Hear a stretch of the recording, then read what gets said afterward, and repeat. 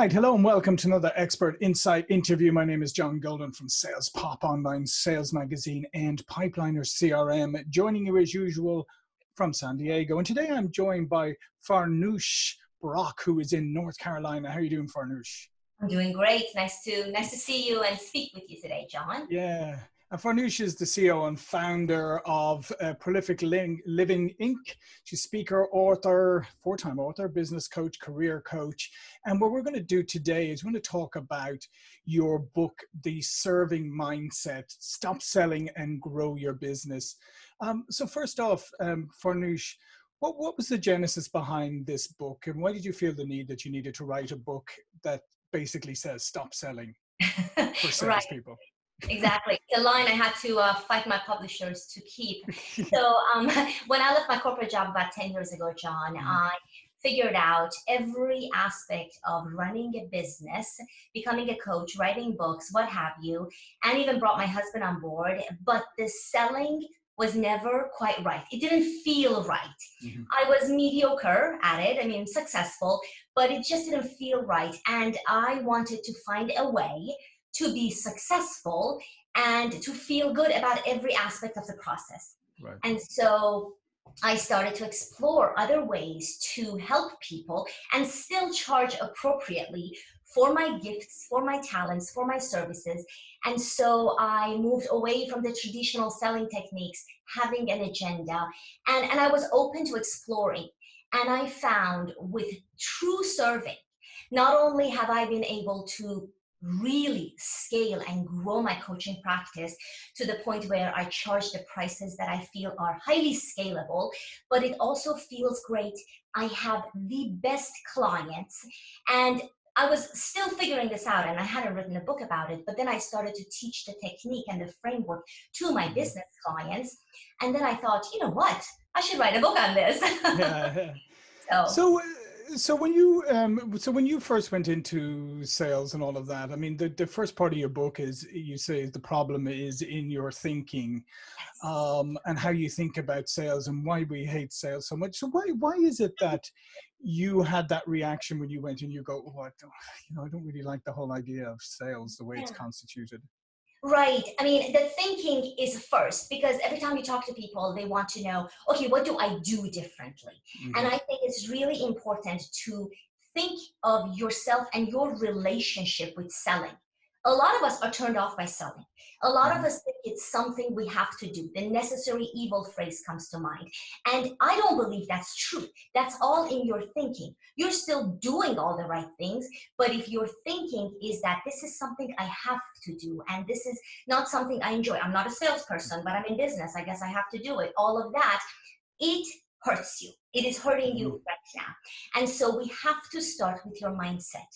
And the mindset of selling, however you frame it, feels pushy. Nobody in the world wants to be sold to, but people love to buy. And so how do we enable them to do that? How do we respect them in the process? How do we honor the values we want to have? Because that's why we went into business. A lot of us didn't want to put up with a lot of BS in the corporate world or what have you. And we still have to honor that. But at the same time, the other side of the scale, charging appropriately. It is not about giving away your services. It's about balancing and understanding it. When there is a fit, then you explore opportunities together. That comes from a place of serving. That first happens in a shift in your thinking. Yeah. Happy to dive deeper. I want to be respectful of our time. No. Okay. So I agree with that. So a lot of it comes from how we perceive ourselves, I think, as well. Okay. And obviously when people get into sales, sometimes they come in with all these negative ideas about sales, and they almost feel apologetic or almost ashamed that they're doing that job to begin with. Yes. And we're apologizing, but why are we even doing it in the first place? It's because we don't think there's another way. And believe me, I was in that category for many years. Well, not many years. It felt like many years. But what if there is another way where you feel powerful and confident in that prospecting conversation?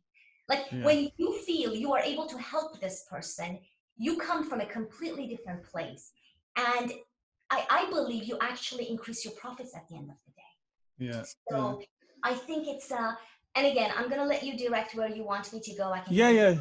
yeah. No. So, what I was going to ask you about, I love the fact that you have this whole part around mindset and limiting beliefs in your book, and before we get into some of them, you actually have a question there. One of the chapters is what is a mindset, and I think that's a great thing for you to talk to our listeners and viewers about, because we hear mindset all the time, and Yes. but I often wonder, do we really understand what that really means in practice? Good question. It's the latest buzzword, right? Hmm. Yeah. So I define it as your perspective onto the world. You look at the world through your own lens, and that lens changes possibly over time. So you look at a situation a certain way, and that is driven by your experiences, your values, your life principles. And so that is the way you look at a subject matter. So how you look at selling is your mindset around selling, and it has been shaped and formed by your experiences or by watching others in your life, observing their experiences, and then you formulate your opinions. And we're all familiar with Carol Dweck. She talks about the growth mindset, and it's nothing new. You either have a fixed mindset where you believe this is just who I am, not true, by the way, and I welcome the arguments. And then there is the growth mindset that says, I wonder if there is another way to look at the situation. The situation is what it is, but I wonder if there's another way I can look at it and form a different relationship around it, and perhaps do things that better serve me, my goals, my mission, my purpose in life. Mm-hmm. No, I love that. I love that, the fixed versus growth, and also because you also go into the other part there, abundance versus scarcity, and I think those two are are obviously very connected. But I think a lot of it has to do with how you view the world, whether you see it as a world of abundance, or whether you see that we're all scrapping for a finite pie, and if you get a piece of it, that means it's less for me. So talk to me a little bit about that, because I do think that is very much life-changing when you switch from scarcity to abundance. Absolutely. I mean, just to give a quick definition, scarcity says there just isn't enough work, Mm-hmm. business opportunities out there for me. Therefore, I have to grab everything that comes my way. Therefore, you show up in that prospecting call from that place of, I need you, which I'm sorry, Mm-hmm. but it's creepy and unattractive. Yeah. And it comes across, you're not a good actor, you can't hide it. So that's a scarcity. And there is a spectrum. It's not a switch like you go from scarcity to abundance. The abundance on the other side of the spectrum says, I'm wondering if there's an opportunity here with this prospect. I know that I am good at what I do. And I think that is a premise. You need to be good at what you do Mm-hmm. before charge appropriately, what have you, Sure. but you're good at what you do. You know that about yourself, and you are trying to figure out, you're exploring whether this prospect that's before you today is a good fit for you. And if not, you are confident, even in a year of the pandemic, and I'm living that. My business has expanded and I've never once sold. It's because I believe I have things that can help people, but I have to find the right people. It has to be a good fit. And by serving, you explore that. So when I show up, I am not making people feel uncomfortable. I don't make them feel sold to. We don't feel like we need each other. And even I tell my prospects, you don't need me. You don't even need a coach. It's a matter of whether you would like one and whether that can help you. So that's the mindset. But the way you can ask yourself where you are is really asking yourself, how do you feel right now? Like, it is a difficult time. I am not making Mm-hmm. it sound small, but do you believe that you have things that can help others, and that you have the means, the resources, the creativity to find those others, to form relationships, to build trust, and to explore opportunities to work together? Because the opportunities are out there. You may have to pivot, what have you. Whereas if you're in a scarcity mindset, you feel limited, you feel stifled, you feel small. And it's also how you feel in your body. That's another indicator. So, Yeah. and the good news, I'm going to end on that note, is that you don't have to stay there. Like, it's not in your genetics or in your Mhm. personality. No, you can change. Yeah, and I think that's such an important message, is that you don't have to stay stuck where you are. So let's talk a little bit more about the idea of serving, because I think also that's something other people maybe don't understand completely, because often it's like, well, yeah, I serve my customers or whatever. But what does it really mean? Having a service-oriented mindset, what does that really mean?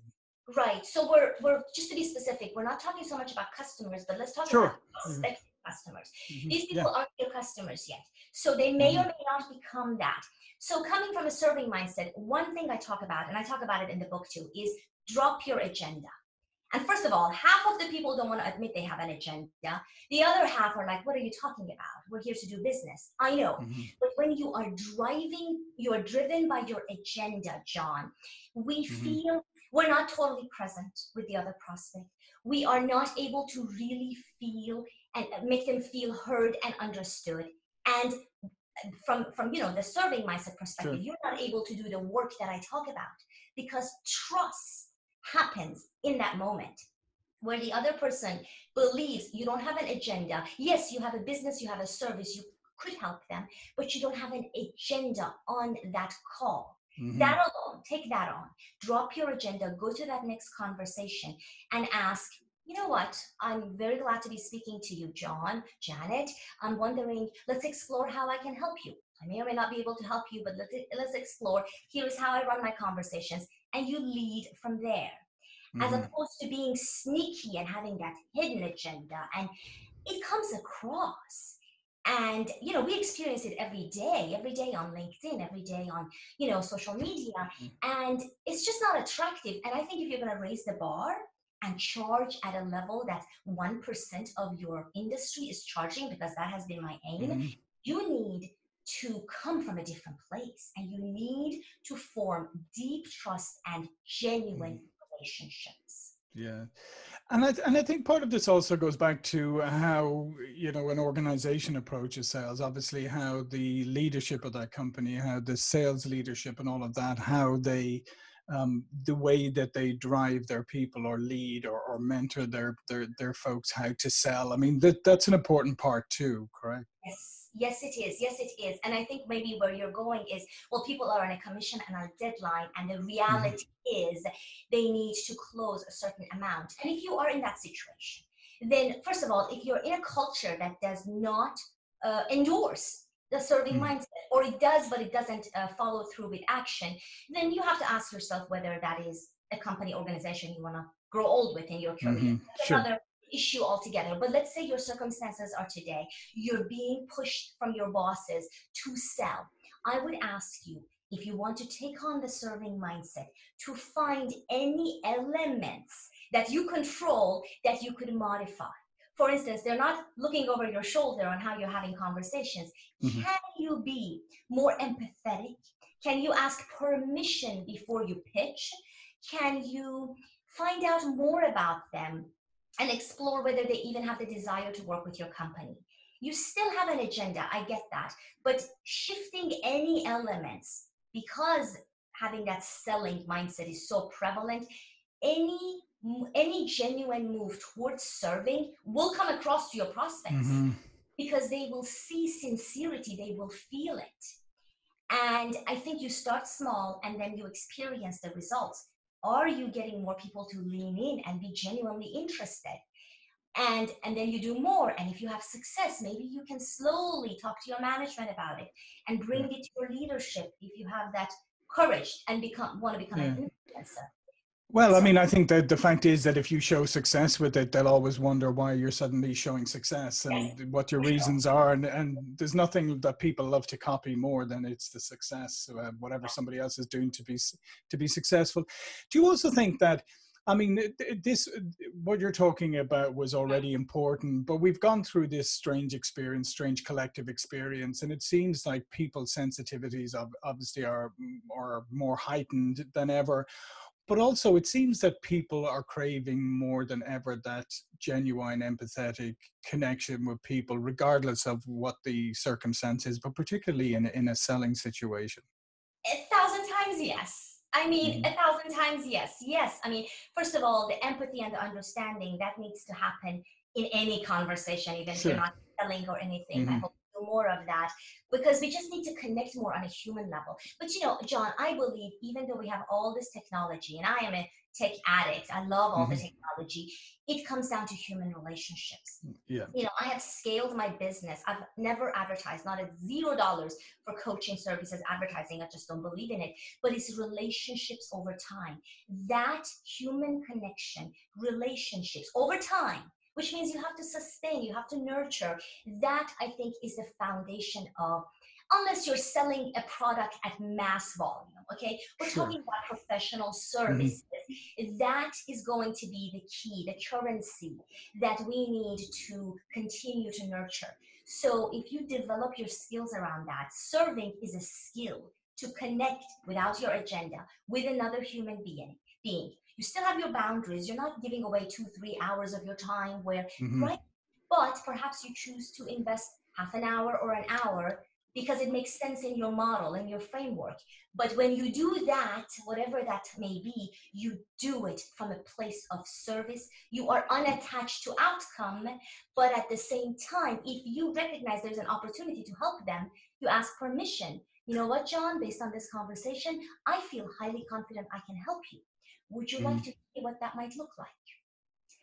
I tell you, but I don't presume because that would be disrespectful. And Right. then you might say, no, not now, great, or perhaps yes. Mm-hmm. And I like that you put in that clarification there, that it doesn't mean that you suddenly become somebody who's giving No, away hours and hours of your time and you're doing lots of work for free and and potentially getting taken advantage of. Because I think it comes back to what we said at the beginning. You have to respect your own skill set and your own and what you have to offer. And while yes, you can maybe go that extra mile and help somebody invest a little time, it doesn't mean that you give away the shop.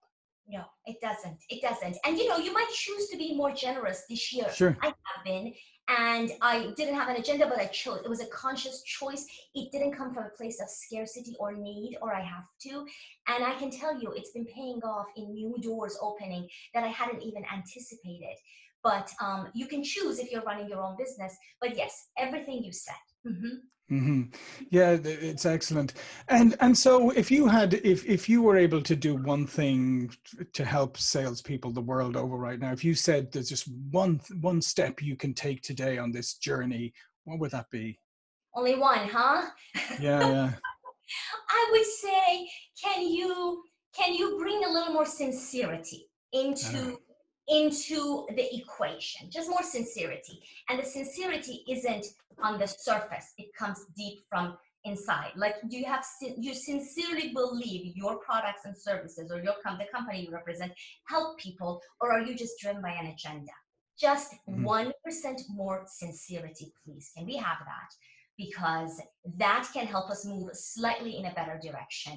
And you will be more successful as a result of it, but you have to experience it to believe it. So 1% more sincerity, please. That's on my wish list. Yeah, no, I love that. I think 1% more sincerity in the world, just in general, would probably Yes. be a good thing, and maybe 1% less arguing. Hypocrisy, Yeah, yeah. lies, deception. Yeah, yeah, exactly. Exactly. So listen, Farnoosh, this has been fantastic. The book is The Serving Mindset, Stop Selling and Grow Your Business. All of Farnoosh's information will be below the video here. But please, before you go, tell people a little bit more about yourself and what you do. Sure, sure. So I'm really passionate about coaching business owners and entrepreneurs, as well as professionals in the corporate world, to navigate conversations and relationships using the serving mindset. I have written a number of books, but I'm not writing anymore right now. And I was about to launch my speaking career, but it's a little bit on hold. And, I live in North Carolina. I am very active on LinkedIn, and I am passionate about building genuine relationships. My network is global. I think we're just like one citizen, right? One global citizen. So feel free to reach out and connect with me on LinkedIn. Farnoosh Brock, farnooshbrock.com if you'd like to check that out. And John, thank you so much. I really appreciate you having me on your show. And the book is The Serving Mindset, and it's everywhere you buy your books. Amazon, Spotify. Thank you. Yeah, no, thank you, Farnoosh. And I would highly recommend checking out the book. I do think, and I sincerely think, that you're not going to get a better time than now to invest in yourself. And so books like Farnoosh's, I think, are absolutely a great way of, who knows, this could be the catalyst for the best part of your career yet, if you use the time, like rather seeing it as putting a halt on everything. Maybe it actually is a pause to allow you to develop yourself to come out even stronger at the other end. That's the plan. That is the plan. Thank you. Thank you so much. Yeah, thank you. My name is John Golden, SalesPOP Online Sales Magazine, Pipeliner CRM. See you off for another interview really soon. Thank you.